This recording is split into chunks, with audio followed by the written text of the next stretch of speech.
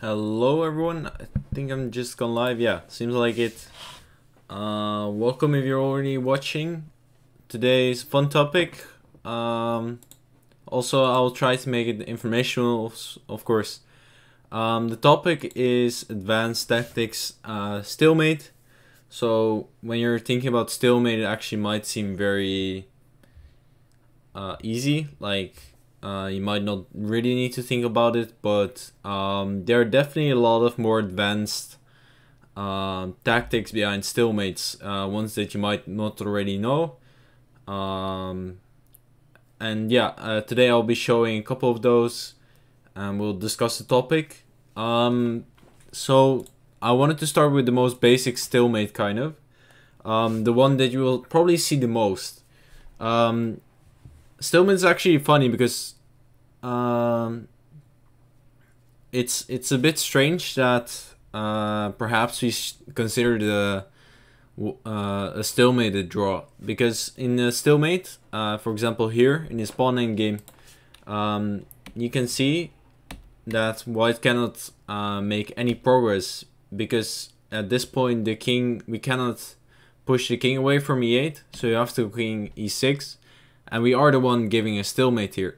And it's actually quite interesting that when we have a stalemate, it becomes a draw and both players get half a point. It's not clear to me why that is the reason. Maybe we should give the one giving the stalemate more points. Because it's clear that white is the one who was pushing in this game.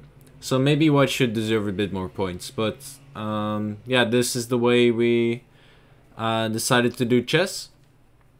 And yeah, that means that a lot of endgames are actually not winning, or you cannot really push because there will be stalemate. So basically all pawn endgames with only one pawn left, you can defend.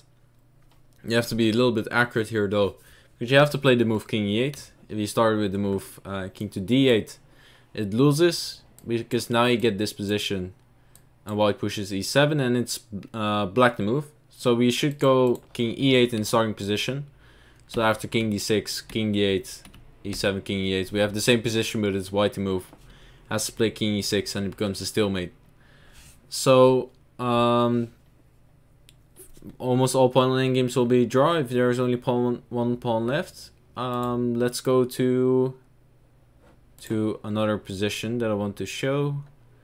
I'll give a few quick examples. One very well-known endgame as well is the maroon-colored bishop. We have seen before that with only one pawn it will probably be a draw, but now we have an extra bishop. And yeah, normally you would think that would should be winning for the side with the extra piece.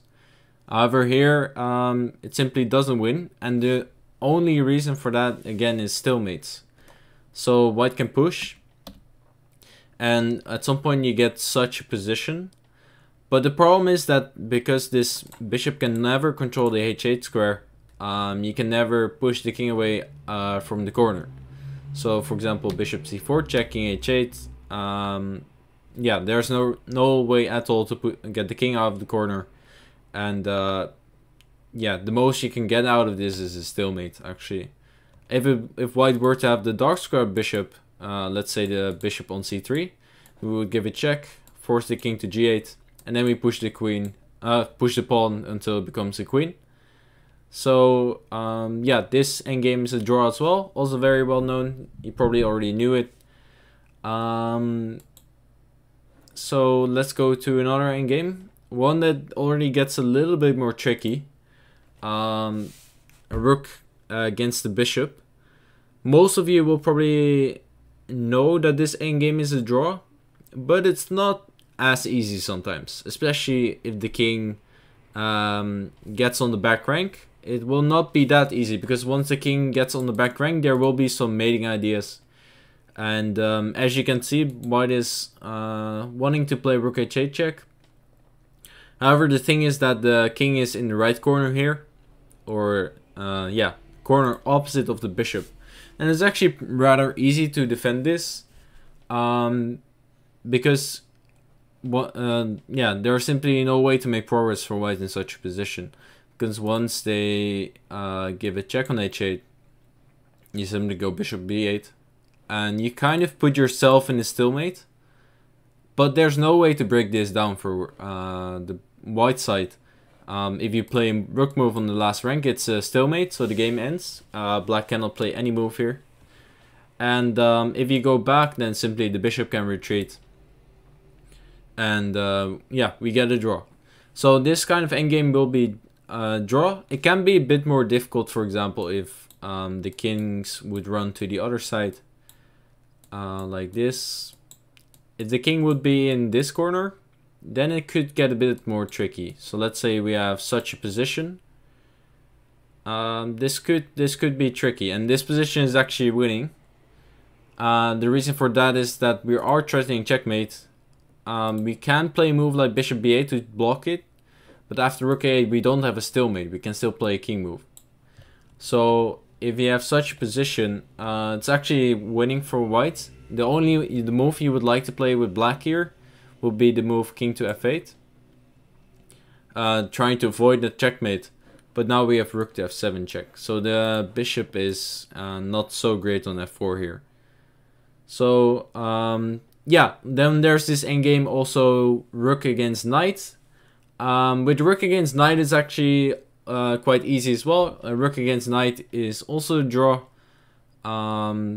You need to be slightly careful, but it shouldn't be too difficult. I don't have the position set up right now. I'll try to set it up. Sorry. How do I do this? Okay, I don't know.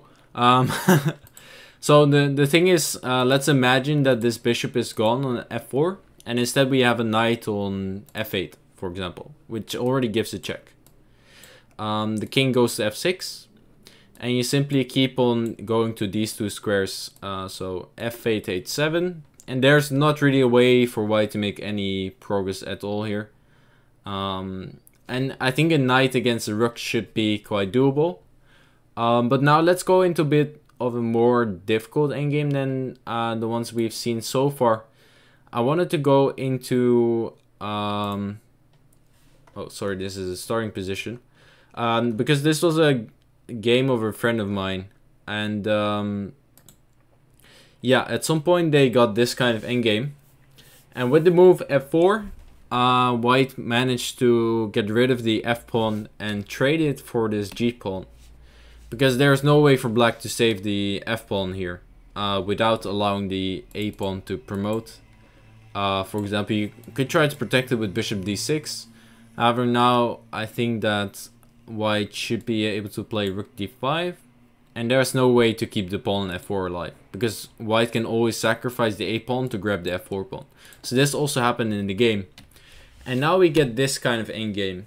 Rook against rook and bishop. And this is one of the more difficult endgames that seems rather simple at first. There are very few pieces on the board. So it would seem like it shouldn't be too difficult because there are so little pieces. The thing, however, is that, yeah, it simply turns out to be quite difficult sometimes. A good example of this was actually the game between Caruana and Svidler. They played a game, I think it was at a candidates tournament even. I think in the year 2014. It was the time that Karakin won the candidates. And yeah, Caruana was the side with the rook and bishop. And at some point, Peter... yeah, I think it was Caruana who had the actual bishop. And at some point, Peter spoiled the position. And at some point, Caruana was winning. But then Caruana didn't find the winning way. So even at the very highest level, this specific endgame can still go wrong. Yeah, the rook is of course a better option if it's against the knight. Rooks are better than knights. But let's see how white can defend this. So at some point, black starts to push the king back. It takes a little bit of time before we manage to get the progress, but At some point, as you can see, the king gets closer and closer to a back rank. The king is already on the back rank. If you want to start checkmating the king, we have to push it back until the back rank. Otherwise, they're not really mating ideas. So black kept on pushing and pushing, but it's not so easy. As you can see, it should be quite doable to defend this endgame. But black makes a little bit of progress, and the king is already quite close to the back rank. You only need to give it one more check, and yeah, then the mating patterns will start to appear. So this is already slightly uncomfortable for white here. So this happened, king to a4, bishop c3. Now, for example, there are already ideas of checkmate. King a3, for example, would already be checkmate in 1. So you have to already be slightly careful here with white.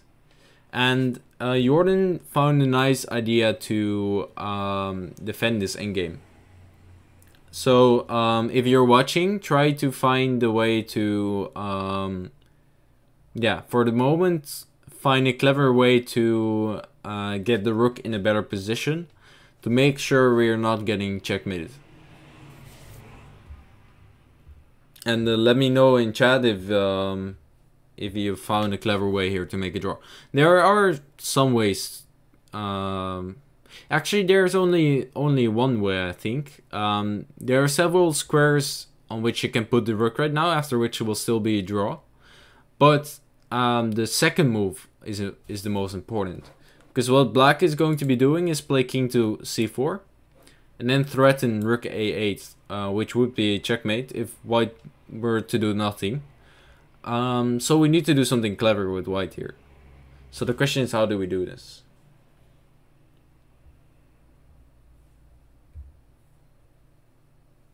Yeah, so someone is saying rook b5 check, which is definitely a move. And also the move that Jordan played.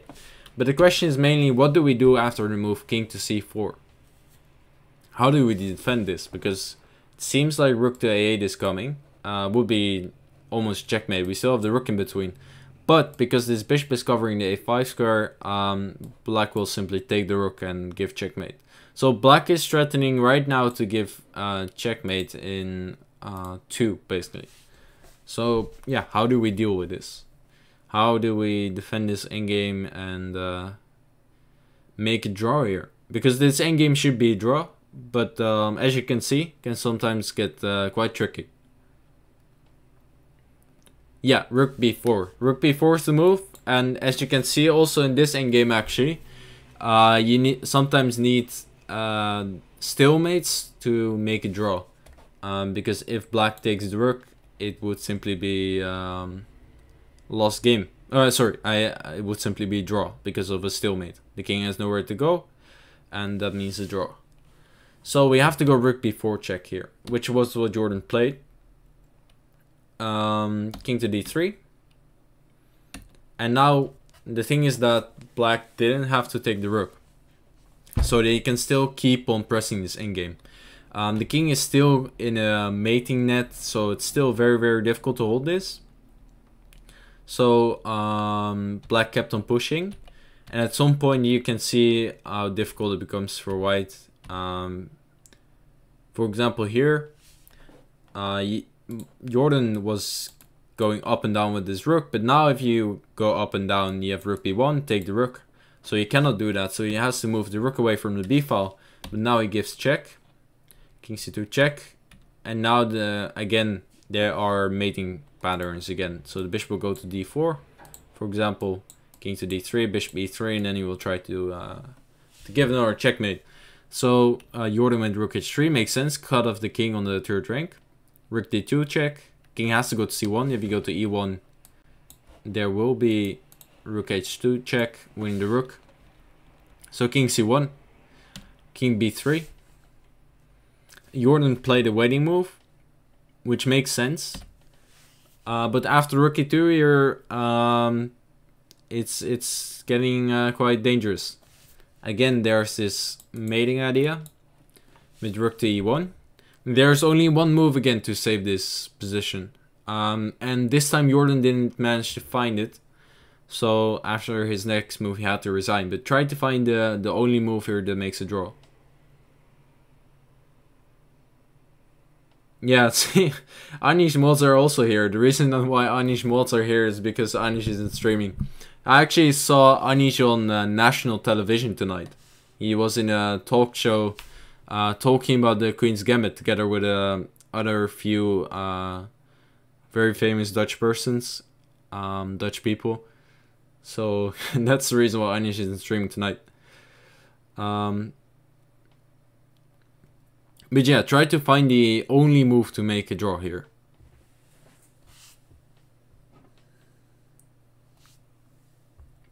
Did he put me on his Twitter or what?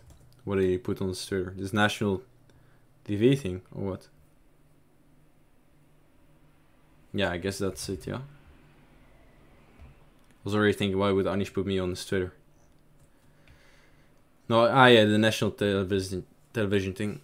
So people are saying rook g1, and that's actually the move that Jordan played. It seems to defend checkmate for the moment being, but then the move that wins the game here for black is actually rook to a2. So not only is black right now threatening to give checkmate, what he's also threatening is to win the rook. So if you play king to d1, rook a1 check, king e2, you will take our rook and then we lose the game. So after rook g1, rook a2, Jordan had to resign. But there's a better move here. The move that saves the game is actually rook to d3. So that after rook e1 check, we have rook to d1. And there's no checkmate yet. Black can go bishop to b2 check, but we simply have king to d2. And we keep on defending our rook. If bishop c3 back, then king c1, and there's really no way to make progress. Maybe after rook d3, black could try something like rook e4, but white can simply wait on the d file. I think d5 is, for example, a good square. So that after rook e1 check, we always have rook to d1. And also after rook a2, it's important that we have king to d1, and there's no rook on g1. So after rook a1 checking e2, we're out of this kind of box that we were in, and we have avoided the checkmate successfully. So yeah, white had to play rook d3 there and save the game. So this was a bit of bishop and rook against rook, which is a very, very tricky endgame. Actually, I wanted to show a game of Anish in this stream, but I'm not sure at which point I'm going to be showing it. First, I think I will go to bit of other examples. For example, this endgame, probably most of you will also know it, but I wanted to show as well why this is such a good example of advanced stalemate tactics. Because the reason why this endgame is a draw is only because of stalemate is a thing. If there wasn't a stalemate, the queen would usually win against the pawn.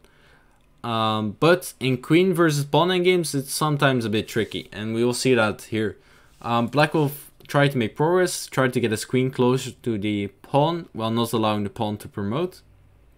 Queen e7, king g8, queen g5 check, king f7, queen h6, king g8, queen g6, and yeah, at this point actually black, while he was forced to allow this, he could have gone king g6, prevent this queen g5 check, but now queen f8, and now we can never ever push this pawn to h8. So we had to keep the king close to the h8 square, so we are always threatening to push the pawn to the promotion square.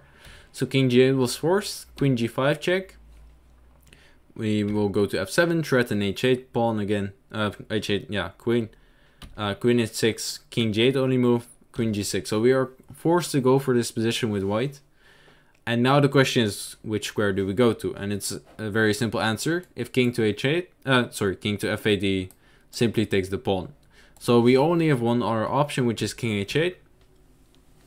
And if black gets his king closer, which is something he has to do to try and win this endgame, it's simply stalemate. We have no legal moves that we can play, and we can simply claim the draw here. So this position turns out to be a draw, because there's not really a good way for black to make progress in such a position without allowing this stalemate. If yeah, you have to bring the king closer at some point, because otherwise we're never going to take the pawn. But we cannot do this without preventing the pawn to promote. So this endgame turns out to be draw. Quite complicated. I will need a lot of time to figure this out. Yeah, rook and bishop against rook is an extremely complicated endgame. People, even the top players, need to rehearse the endgame from time to time, just because they forget, and there are a lot of nuances sometimes. Sometimes also you have to figure out when you're winning, because sometimes you're the one pushing and not only the one defending. So it's a tricky endgame, and it doesn't happen that often, so it's also not something they really want to study that much. But in the case it does happen, they want to be able to defend it. So it's a bit annoying, because makes you look like a bit of a fool if you lose it, but on the other hand, it's not really something that you work on very often. So as we see, this endgame is a draw. But what happens if we push the pawn one square back? So let's say we have the pawn on h6. Is this still a draw? Does black have time to win the game here? Or does black win here? That's the question. Does black win, or does white make a draw? And it seems like black right now isn't able to stop us from playing h7. So it's not so clear, but it has to do with the queen. If we keep on playing, if we play king move, for example, at some point, king g3, we allow h7, and then we get this endgame, of which we've already seen that it was a draw. So the question is, how do we make progress with black here? And yeah, the answer is actually that black makes a draw here. Sorry, sorry, I didn't intend on saying that. Black wins the game here, was what I was trying to say. Black makes progress by getting his queen closer, giving checks. King g8, queen d8 check, king g7, queen e7. White can never push because he's in check the whole time. And now, if we were to play king g8, we allow queen g5 check. And this is something we really don't want to allow with white. Because after king h7, for example, there's black will improve the king, and the only legal move we can play is king h8 after which we drop the pawn. So allowing this is something which we really don't want to with white, because you have to go to h7, otherwise black picks up the pawn. There's no stalemate as far as I'm seeing, so you have to go to h7 and you lose the pawn. But if you rise at this moment, you only have the only other square that makes any sense as well is the g6 square. King h8 is actually also a move that we will look at, but I'll do that after we've looked at king g6. So king g6. The problem with this is that you never want to get rid of the control of the h8 square. We had seen this as well with the pawn on h7, that you never really want to go to g6, because black can play queen f8, and there's really no way ever we're going to be able to play h8, because the king can never support it. You don't really want to lose this control of the g7 square in such a way. So if we have this position, king g6 is simply answered with queen f8, while king g8, we can give this check. Force the king to h7, we play a winning move, and then we pick up the pawn. So this position, you just get the queen close to the pawn, and then at some point you give this this kind of check. We could, for example, also have gone to g5 immediately. That might have been actually simpler. But there was one thing I wanted to show, which is when, for example, the king goes to h8. And this position is actually mate in 2. So if you're watching, try to find the mate in 2 here. Because what it's trying to do here is push for h7, then go king g8, then go h8. But there is a way to give white a quick death here. this is made in two, but there is only one sequence to do it.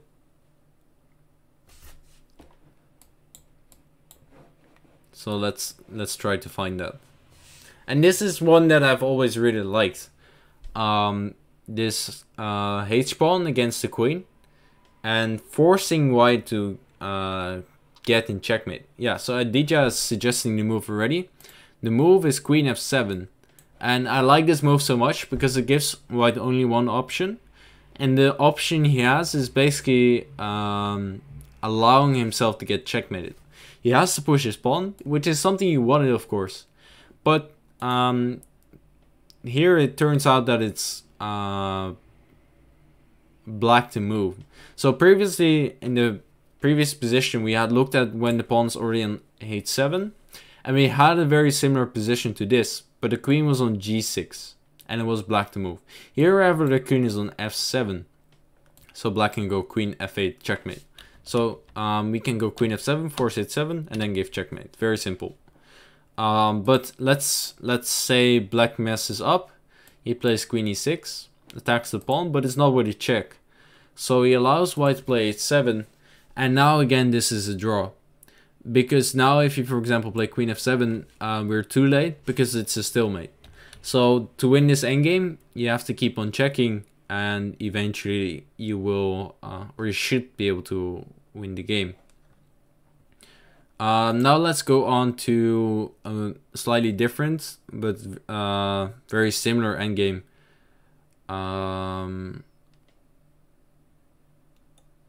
Let me have a look again where I have it.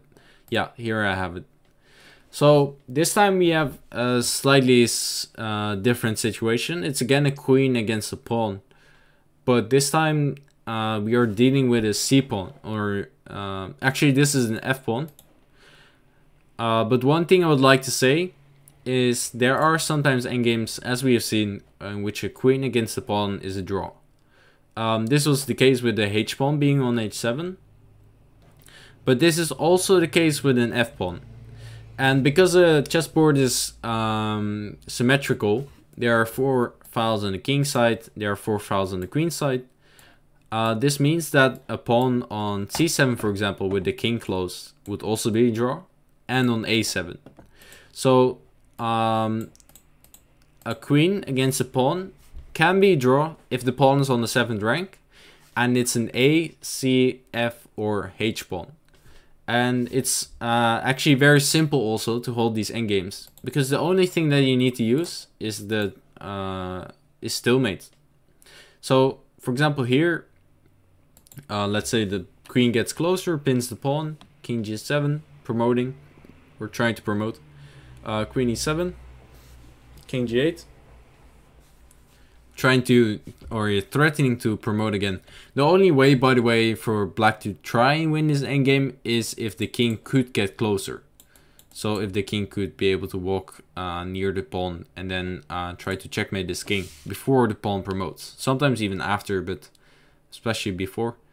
So here, king g8, trying to promote again. Queen g5 check, getting closer. King h8, queen f6, forcing king g8. And now we have queen to g6. And now we have this question again, where do we move the king?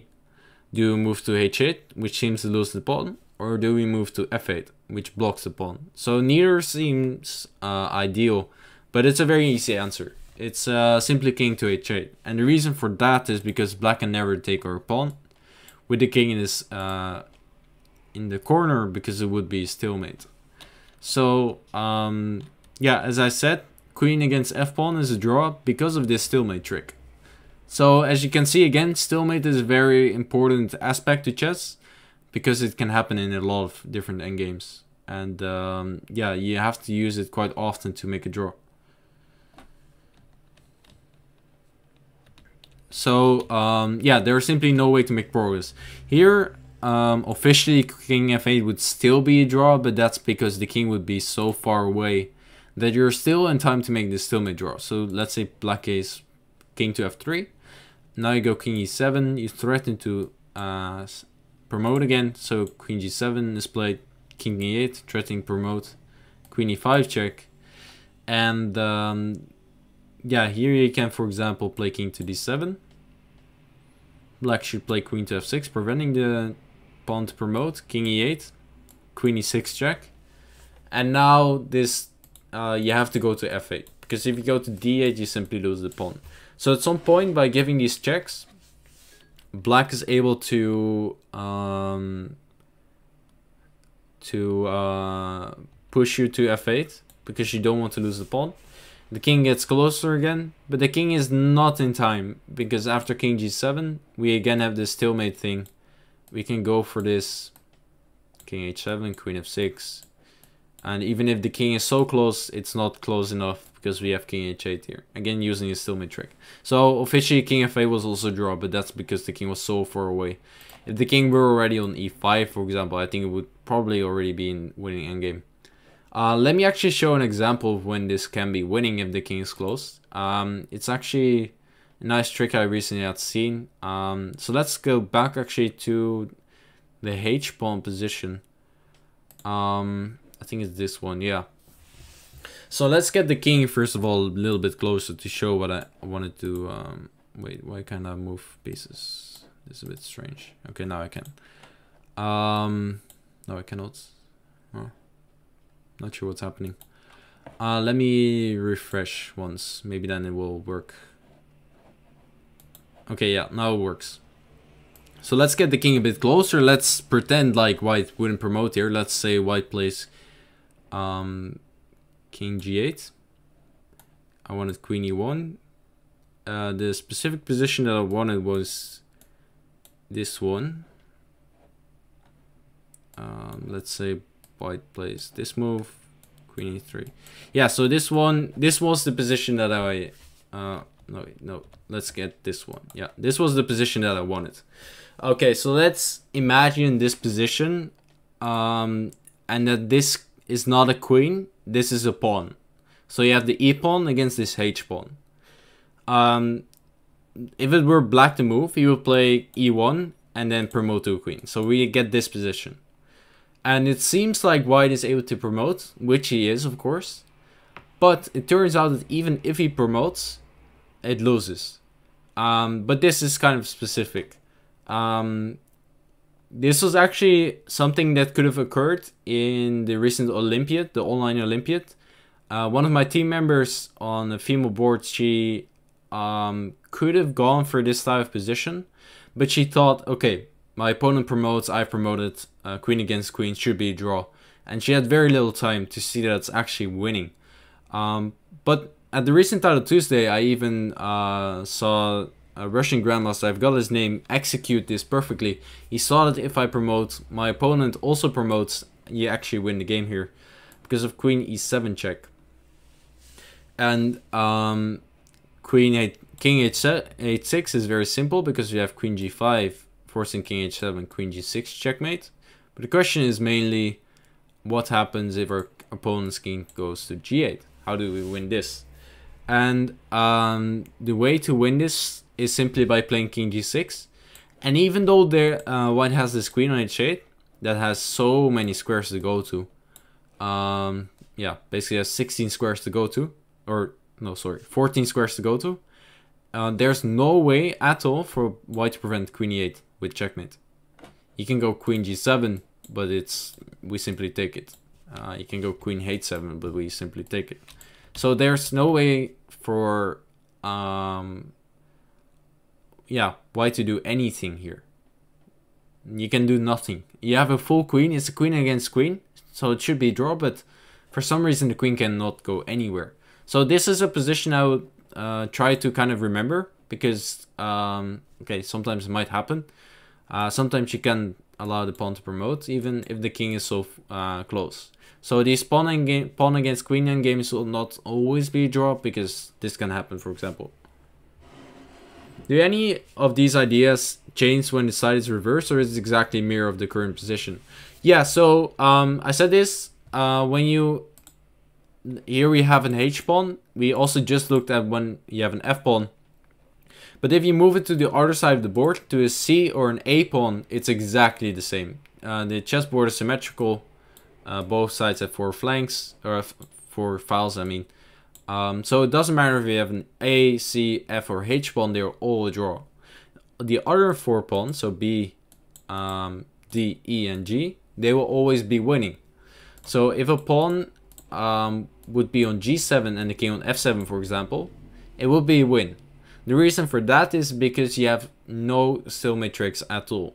And yeah, it's kind of interesting that some pawns aren't winning and some pawns are. But yeah, that's just the way it is because of stalemate. So stalemates are definitely important in chess.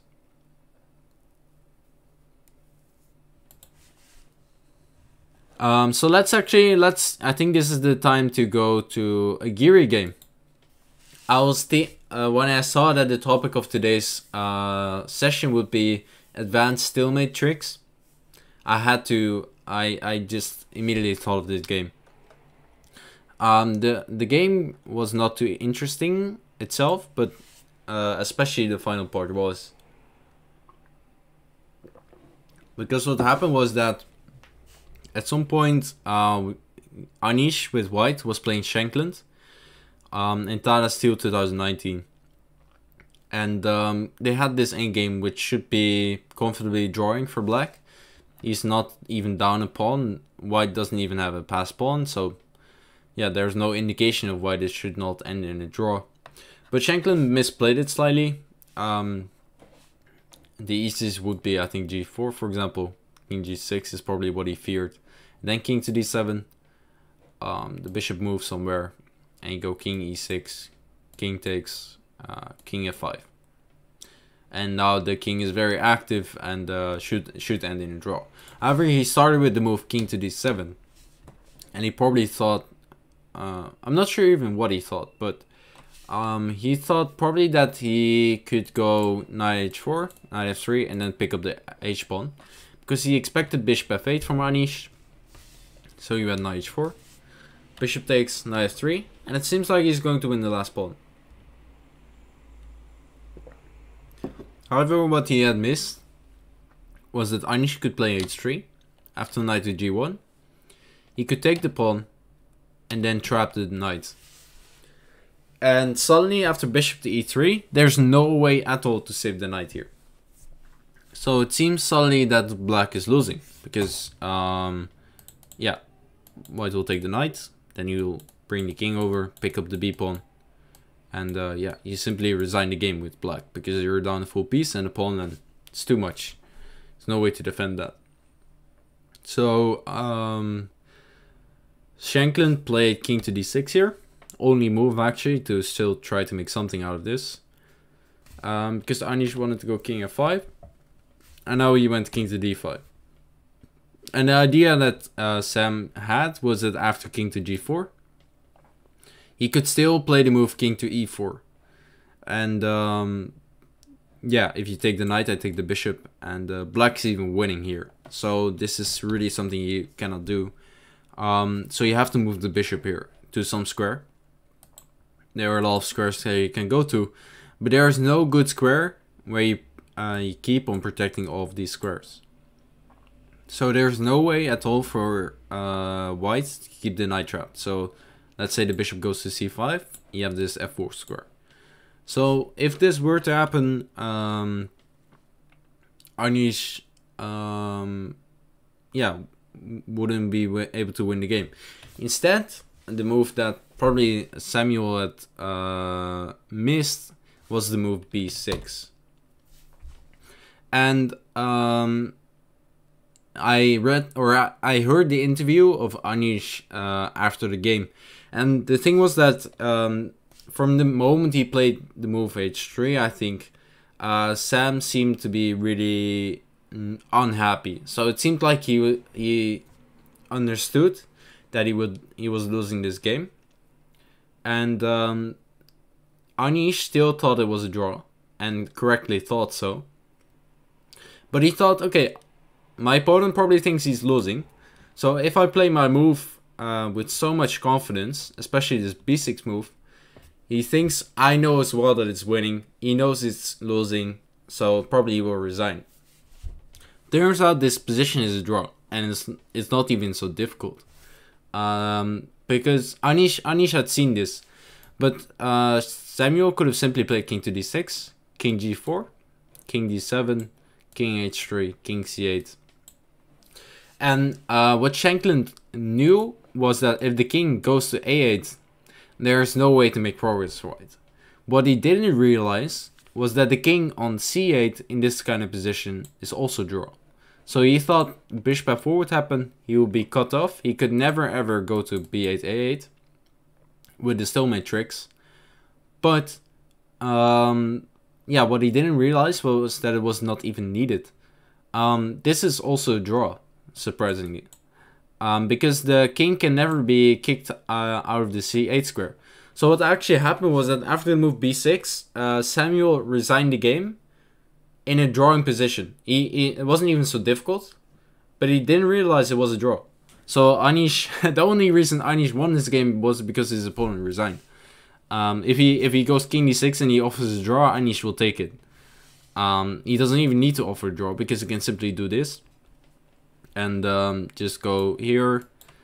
And yeah, I will show that there is really no way to make progress for white. Because the king can just go here. And how do you ever attack this b7 pawn without it being defended by this king? You would like to go with d6, c7. But it's not possible because the king is covering these squares. So let's say you go king c8. Sorry, let's start with king d6, king c8, bishop e5. Okay, I can go to d8. But I can also force you, for example, to go to b8.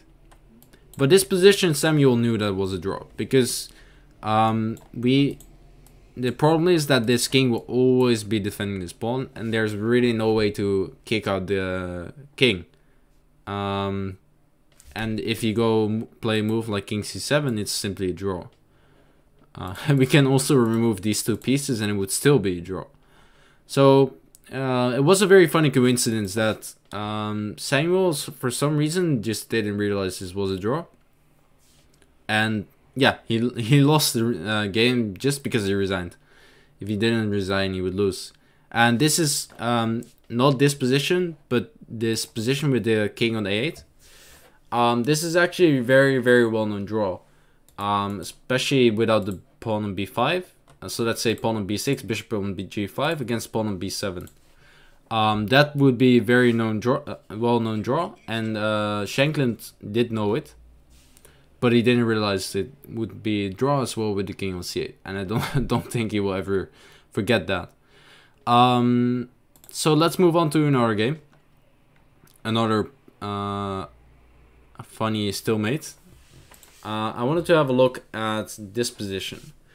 So we just had, what if you have a pawn against a queen? But then what also exists is a situation in which you have a rook against the queen. Those kind of endgames. So if you have the endgame of a sole rook against the queen, so without these two pawns, for example, so without the h3 and h2 pawn, it would be winning. It's not that easy, but it would be winning. Queen against rook. So then the question arises, what happens if you add more pawns to the position? Usually, for example, bishop and the rook against the queen would be draw, or a knight against the rook would be draw. But pawns are a bit more tricky. So I had this very specific position, and there's only one reason why this would draw. First of all, it starts with the king being cut off. The king cannot ever go to the f file, for example. The king would be very nice in f4, would be very, very nice. Then it would be winning. But there's simply no way to ever cross this g file. So how does black make progress? Well, he wants to move the king to h4 and then put pressure on the white position. He wants to go to the h4 square, then give some checks, queen d4, queen e2, and then try to try to get white basically in a zugzwang. So let's show that. King g1, king h7, queen g2, king h6, king g1, king h5, king g2. And now we cannot obviously play the move king to h4 because rook g4. So you have to do something with the queen first. We have to get it to another square before we play king h4. So queen h4 check, king g1, queen e2. We play rook g4, queen f3, rook g3, check, check, king g1, king h4. Eventually, black got exactly what he wanted. It seems like, yeah, white is simply lost here. If rook g8, for example, what black would be doing is probably take the pawn, rook g3, king h4, and again white is in a zugzwang. Probably even after rook g8, what black could also do is give checks and eventually go to a2, then have the double attack on the king and the rook. But it makes also sense to take the pawn, and then you get this kind of situation. White has again to play the rook to g8, for example, and now we can start to pick up the rook like this. Keep on giving checks and eventually attack the queen, the king and the rook. I hope you understand what I am trying to say. So we have this position, and it seems like there's no way to make a draw here. So how do we actually draw this with white? Try to find the best move here, and yeah, the only move that makes a draw here. It's not an endgame you will see very often, but I simply wanted to show how often these stalemate tricks occur in, especially endgame. Stalemate tricks usually won't happen in the middle game, of course, because then the pieces will have a lot of squares to which they can go to. But try to find the move here that saves the game. And it's of course connected to the theme of today, the stalemate. Advanced tactics of stalemates. After this game I'll move to the very typical theme of stalemates actually.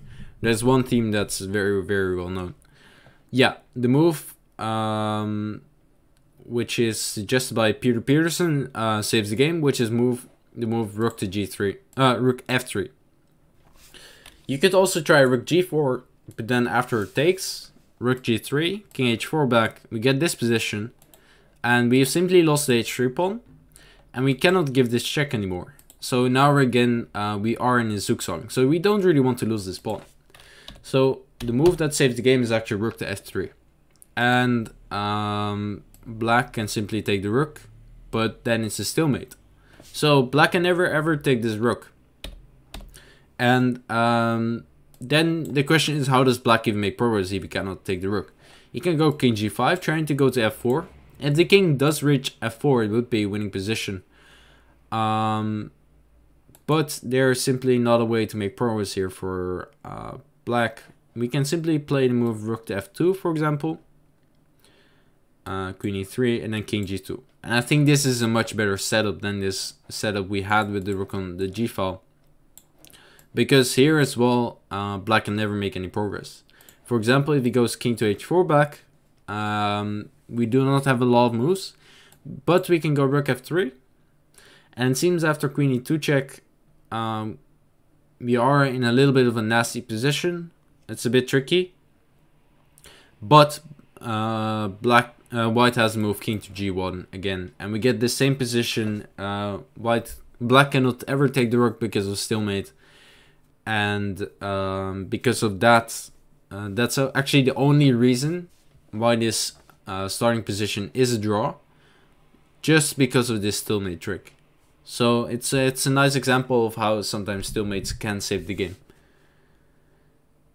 What about rook h4 after king g1? So rook g4 takes... So the thing is, if you go rook h4, you can simply take the rook, and it's not a stalemate. So this doesn't really work out. Yeah. So the rook, you can simply take the rook there. I am going to the last example of the day, I think. I might have one more example, but maybe time runs out. I wanted to go to a game. I think it took place in the Dutch Championships. It's at least between Aaron Lamy, known Dutch Grandmaster, and Luc van Wely, also a very known Dutch Grandmaster. And at some point in the game, they got a very, very funny position. I'm not sure at which point it went wrong for Rook in this game. But at some point they got this endgame with 2 rooks. And it's simply very, very nice for white because the rook on e7 is so active. Usually in the rooking game, rook on the 7th rank is extremely powerful. So yeah, white is definitely doing quite well here. At some point the rook will take the pawns on the queen side, and maybe this other rook can join on the 7th rank as well, and they will be completely dominating the position. They will take on g7, they can take every pawn and win the game. So this happened, rook c2, rook b7, rook f2, rook c3, and now as you can see, this rook is starting to join on the 7th rank, which is something that's incredibly powerful in such rooking games. King h7 happened, so that after rook c7, black could play rook g8, defending the g7 pawn, but it's incredibly passive. This rook on g8 is never able to do anything, and after the move rook f7, black is also not able to push for f3. So that only leaves one move basically, a5, trying to save this a pawn. Now the question is what happens after king g1, and simply, yeah, we cannot defend f4 anymore. So black's pawns are getting eaten up, and white is still very, very active. He's still having this pressure against g7. Rook b5 is coming as well with taking the pawns. King h8 happened, rook g4. And now Luke went for the a desperate attempt, but he had to. The rooking game is so bad that he had to do this. He played the move rook f8, and it looks very, very logical at first. But the reason for this is that he is maybe threatening to get active himself. So he wants to maybe play a move like rook f2, and as we've seen before, he wants to put pressure. But what happens if we take the pawn? Well, the reason this did happen in the game, by the way, and I think Erwin calculated it till the end. But I wanted to show this game because it's a very, very common theme connected towards a stalemate. As you can see, none of the pawns are able to move. And the king is also not able to move. It's got it's in this box, so it cannot move. Which means that if this position we would not have any rooks on the board, it would be draw. So if black is able to give away these rooks, then you can simply claim the draw. So the next move by black makes a lot of sense. He went rook f1 check. He's trying to give away the rook. And the first one Aaron can take, but he cannot take the second one. If rook f2 check and he takes, it's a stalemate. So this is a very, very common theme in stalemate, that you want to give away your last rook. I kind of forgot what the term for this was again. I don't even remember it in Dutch for some reason, but it's a very well-known theme, and it's especially well-known for the rook, because a rook is the piece that's always able to like keep close to the king. If it were a bishop, let's say you have a bishop and it moves to e2 check, you can simply move the king to f2 and the bishop will not have any checks anymore. And the same for a knight, it cannot keep on checking the king. If you have a queen, that is a bit less common, and also the queen is in general not too interesting, because for example if this were a queen, you would go queen e1 check and you're forced to take it. So the rook is a piece that's able to keep on checking, but on the other end, it's also something that you can at some point avoid, because as you can see here, for example, white is not at all forced to take it. So let's see what happens if king g1 is played. In the game, king e1 is played for a good reason, but what do you guys think what happens after king to g1?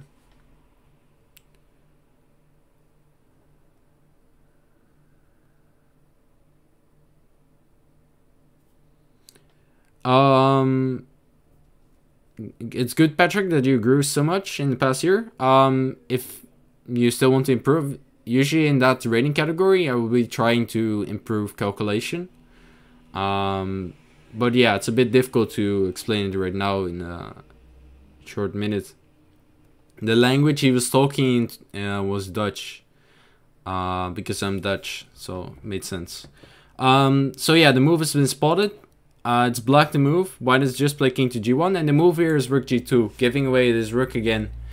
And now we're also attacking this rook, so it makes sense to take it actually, but it turns out that after rook takes g2, the king is still in this box. The king is still unable to move due to the two rooks, and because of that, it's a stalemate. So the king had to go to e1 in this position, and the rook has to keep on checking. So we have to decide here with black, where do we check?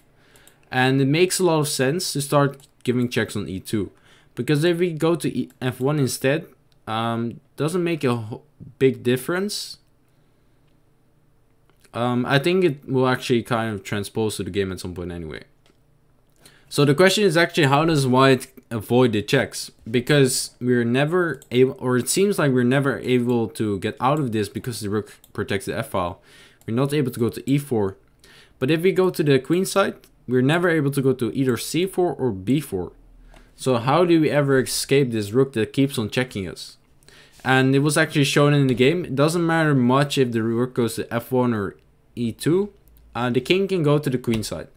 But the question is, what does white do after? So king to d1 happens, rook to d2, king c1, rook c2 check, king b1. Now we had seen this rook takes g2 idea, but the rook takes b2 doesn't really work out. The reason for that is because we can take with the rook, and now this rook on g7 is undefended, so it's not a stalemate. You can simply take it. So rook to c1 is forced because rook b2 check doesn't work out. This rook g2 idea we had seen did work out, and that was because in this position would still be stalemate. So what white is trying to do in this position is at some point take the rook and then not have a stalemate. So it means that at some point he has to do something about this construction of these two rooks to avoid this stalemate from happening. So rook c1 check, keeping on checking, king a2, rook a1, only move, king b3, and now rook a3 check. And again, we can take it with either the king or now even the pawn, but it doesn't matter. We don't want to take this rook. If we take the rook, then it's a stalemate. So king c2 was played, and white really doesn't want to take the rook. But white has improved this position meanwhile. He has run this circle around this pawn, and what he has achieved is he's gotten the rook on the third rank instead of the second. So suddenly this rook's on c3 instead of c2, and the king is not on the first rank. So the king has moved up a rank and the rook as well. And now white is trying to do the same, but with the other pawn. He's running to g1, king d2, rook d3, king e2, rook e3, king f2, rook f3. Keeps on checking, he can never take it. And he goes to g1, rook f1, king h2, rook h1, king g3, rook h3. Same idea again. And now we can see what white has achieved. He's forced this rook to go to over here. And now suddenly this king is able to go to f4. The king is finally able to escape this box. At the start we could see this king never able to go to the f-file because the rook was always guarding this f-file. But because Aaron has run these two circles, he's finally able to escape with the king to f4. But the question is, how do we get rid of this rook? Because there's still the stalemate happening. Rook f3 check, king e5, rook f5. The rook keeps on checking. We have to do something with these two rooks. We have to disconnect them or something. King d6, rook f6 check, only check. King c5, rook c6 check, and king b5. And in this position, Luke van really resigned with black because he didn't have any good checks anymore. He could go to c5. The problem, however, is that we can take with the pawn. And suddenly this pawn is able to move, which means that we have no stalemate anymore. so you cannot go there, and we can also not go to b6. The reason for that is because we can take it with the rook, and suddenly this rook on g7 is undefended, and there's no stalemate anymore. So in this position there were no checks anymore to keep giving away this rook, and yeah, turns out this position was winning. It's a very nice position which could have arisen from a study very easily. It's crazy to think that this was not a study, but it turned out to be an actual game, so that's quite nice. Then and yeah, this was today's stream on still advanced stalemate tactics. Actually, I especially like this final game because the rook wants to give itself away the whole time for like 20 moves in a row, but none of the times we take it. So I like it a lot, and especially as it was with Dutch chess as well. So yeah, I hope you guys enjoyed today's session. I'll be back next week on Thursday probably. So yeah.